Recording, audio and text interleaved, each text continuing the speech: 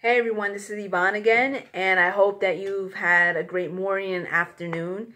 Today I just wanted to share something that God placed in my heart to express with you.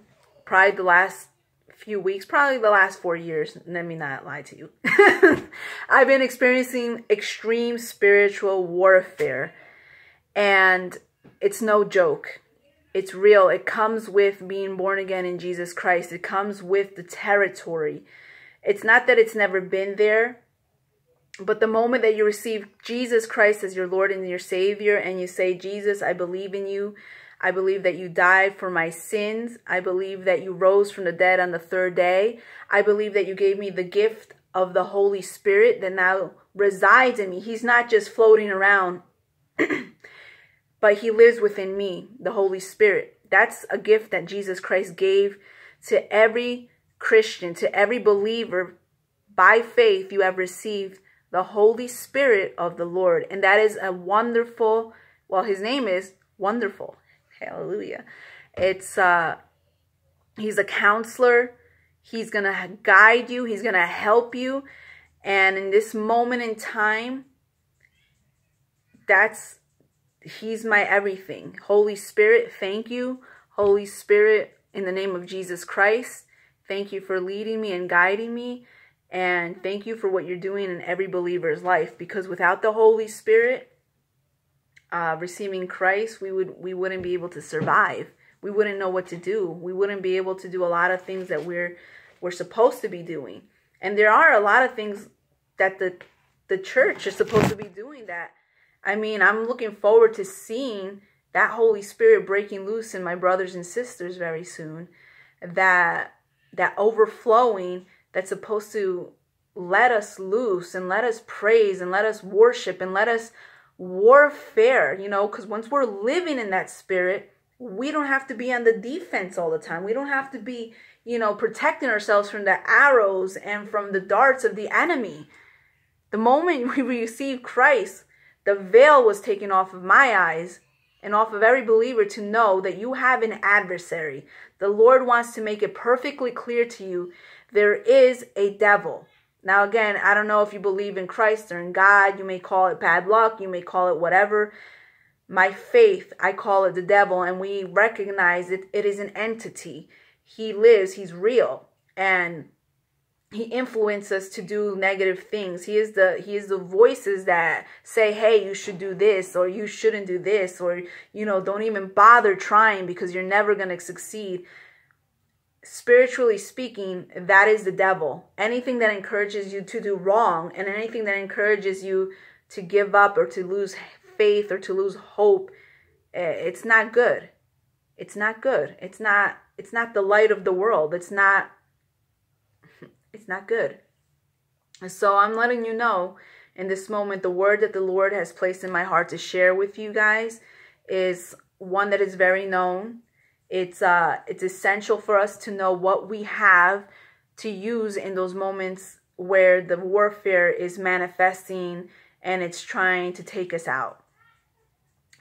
There's always warfare going on in the spiritual realm. There's angels who are fighting. There are angels who are fighting forces of darkness right now.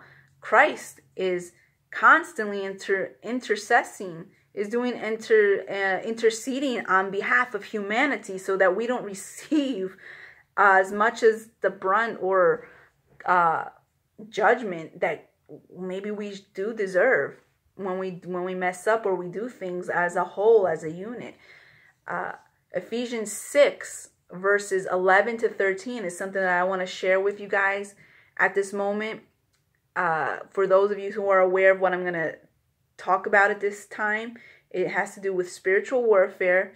The moment you receive Christ, you enter into a battlefield. Why? Because you're blessed. You receive the biggest gift and the biggest blessing that you can have, which is eternal salvation.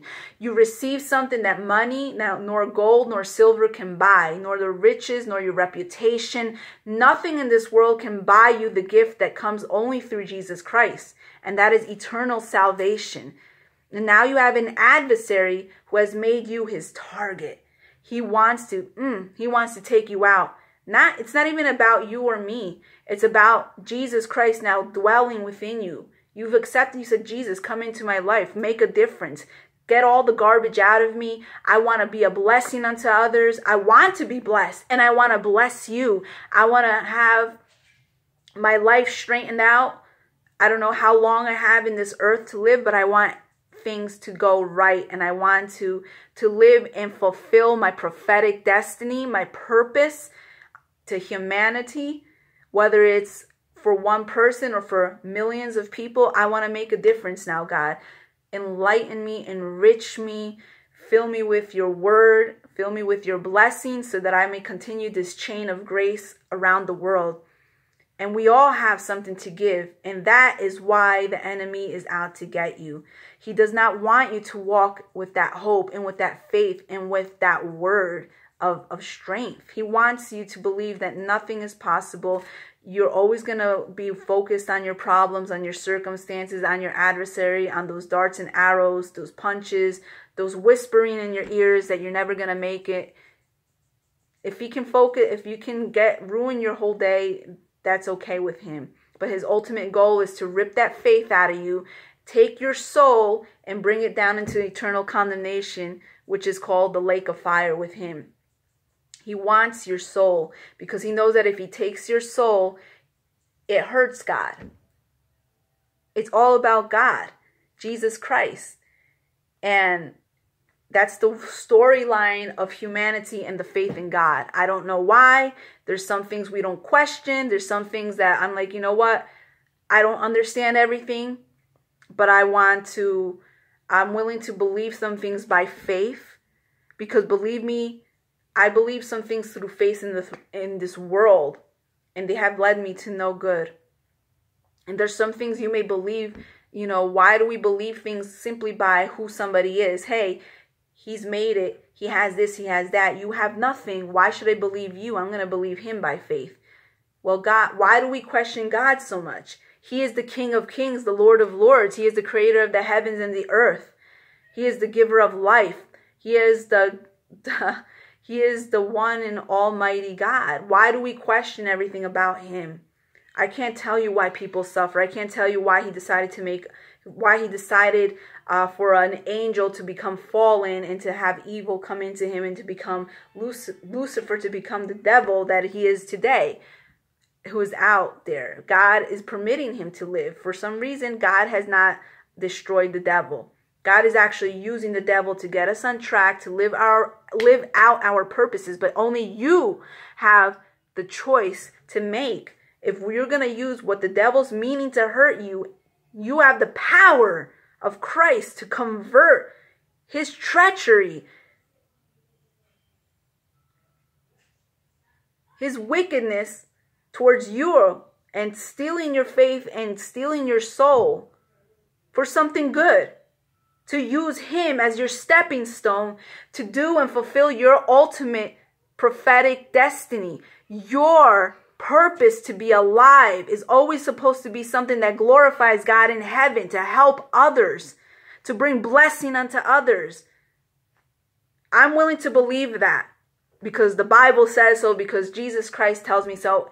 And it's not just making me feel better. I see it working in my life day by day. And I have to learn how to warfare at the time that's needed. And God's telling me you wouldn't have to defend yourself so much, Yvonne, if you're just living in your purpose, if you're just speaking the word, if you're speaking life over others, you're living on the offense already. You're no longer trying to, don't hit me, don't hurt me, don't think bad about me. I had this thought in my head, oh my God, if I was doing more of what the Lord has called me to do, I'm sure there would be less playground area in my mind for the enemy to take a little thought and a word and say, look what she said today. How could she be a follower of Christ? Why would you guys follow a woman who had this thought in her head? Look, everybody, look at what she was thinking. My God, you think that seems ridiculous, but the mind is fragile. He can take you out very quickly if you're not on the offense. And it's better to be on the offense than being on the defense. Now, what I'm going to speak to you in Ephesians 6, verses 11 through 13 is just God warning Christians, telling them, look, You're going to be blessed, but you have to be aware that you have an adversary. Don't just think that you're going to be blessed all the time. You have to fight. You have to protect your salvation. Your salvation is the reason why you can flow like and be spread out like butter, because of that salvation. You have to be ready to stand for your salvation. There's going to be so many ways that you'll be attacked. It's unbelievable what the devil will do just to discredit your salvation, just to try to, if he can convince, he wants to convince everyone around you, because he knows how much we respond to wanting to people to like us or to love us or to do this. But unfortunately, not everyone's going to love you, and not everyone's going to be for you. And I've had to learn that the hard way, the rough way, the hurtful way. And I'm still dealing with that in my life, because it's not easy to feel alone. It's not easy to not know what people really think about you or feel towards you. We all have this longing to be loved and to be wanted. And there's nothing wrong with that. It's just that when it comes down to being between the wall and the spade, or the spade and the wall, you have to really walk by faith. And I'm willing to receive all of the word of the Lord. I hope that you're willing to receive the word of the Lord. And if you have already received the word of the Lord, just know that what I'm telling you, it's for a reason. We're entering into a blessing period. We're entering into a breakthrough period. We're entering in something it's been bubbling up in the heavens. And God wants each one of his children, of his sons and his daughters, to use what he has given to them. And to know it's time for you to live on the offense. It's time for you to live in what God has blessed you to do. Whether you're a doctor, whether you're a lawyer, whether you're a janitor or a secretary, whether you're a preacher, a pastor, an evangelist, it's time for you to do it with the love of Christ. To want to be a blessing, to want to be better each day, so that you can reflect the love of Christ through your skill, through your talent, through your God-given purpose. God wants you to stop doing it for the things of this world, for the treasures of this world, for the money of this world, and start doing it for what we were born to do. That's to love God first, put God first, and to love each other and to help each other. Not to look at what we're not good at, not to look at what we think I think you deserve or what I think I deserve. It's about walking in the love, in the anointing of Christ, no matter what you're doing. As long as you know you're doing it for Christ, he's not going to make you do it for something bad or negative. It's going to glorify him one way or another. It's going to glorify his love, his justice. And sometimes that can make you feel like you're on an island by yourself. You can feel like you're isolated, or you're being ostracized for doing the right thing. And that's why he wants us to know, hey, Ephesians 6:11 through 13. Again, if you have your Bibles, that's awesome. If not, I'm going to start going through these Bible verses, because I think I'm running out of time. Put on the full armor of God so that you can stand against the tactics of the devil. For our battle is not against flesh and blood, but against the rulers, against the authorities, against the world powers of this darkness, against the spiritual forces of evil in the heavens. This is why you must take up the full armor of God, so that you may be able to resist in the evil day, and having prepared everything, to take your stand. What is it today? Today, on March the 30th of 2018, what is God making you take a stand in your life? In your life in particular, in your family, in whatever it is, in your job, in your community, in your society, in your nation. What is it that God is putting in your heart and saying, this is the way, the truth, and the life. This is not right. Doesn't represent God, and I know that there's another way. Why is this bothering me so much? What is it that he wants to bring out of you that can only come out of you? What is something that he is trying to outpour through you, but it's not coming out? Why Why is it that you know you were born to do something, but it's just like it's stuck? There's something that's it's pushing it down. It's saying, you know what? Don't even try. It's never going to happen. What is it now, particularly in your life? What is happening in your community, in your nation, in your surrounding? What difference, what is it that you have that's going to make a difference in that particular issue? What gift, what talent, what skill that has God blessed you with that he wants to take it out of you and he wants you to bless others with in that particular conviction, in that particular situation that you're having so much warfare that's starting within you and it's around you. There's something where God is saying, this is why you must take up the full armor of God, so that you may be able to resist in the evil day.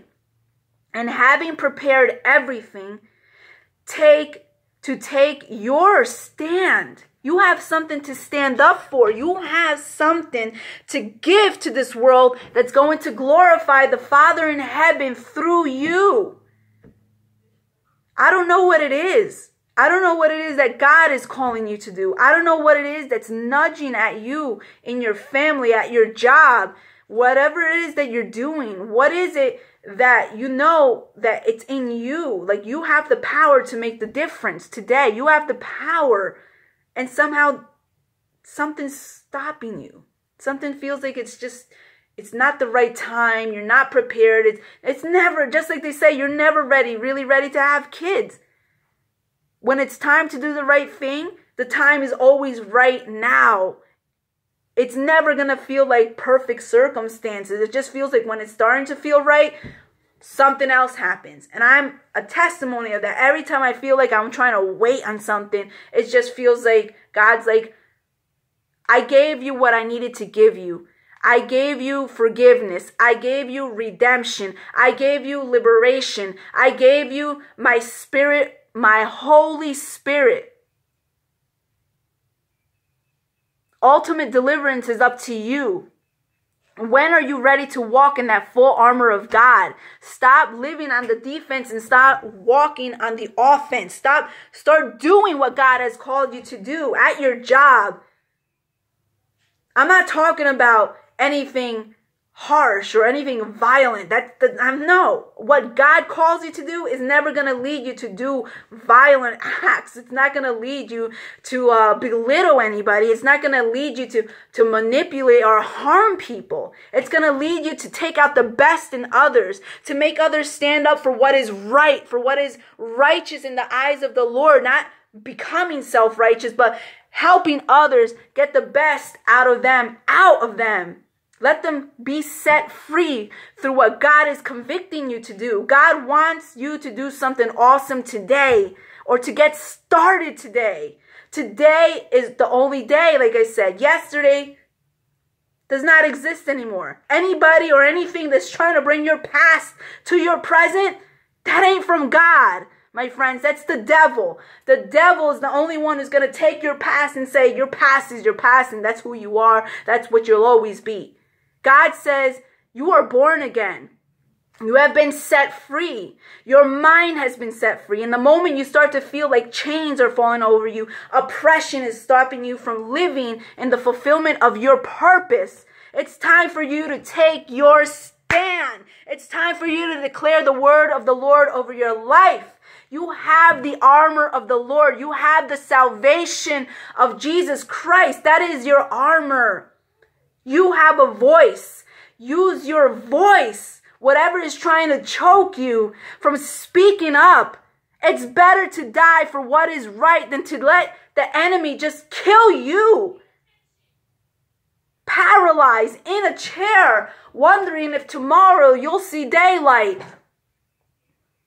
When you're not doing what you're supposed to be doing, that's what you feel like. You feel like a prisoner. You feel like you're trapped. When the moment you start doing what you were born to be doing, you feel free. You feel awesome. You feel liberated. You feel it doesn't matter what's going on around you. You're doing what you were meant to do. You're doing what you were meant to do. And that, my friend, is the best way to leave this earth.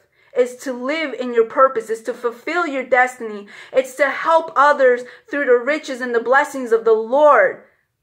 Yes, the Lord wants to let us know we have an adversary, and you need to learn how to protect yourself and to live on the offense.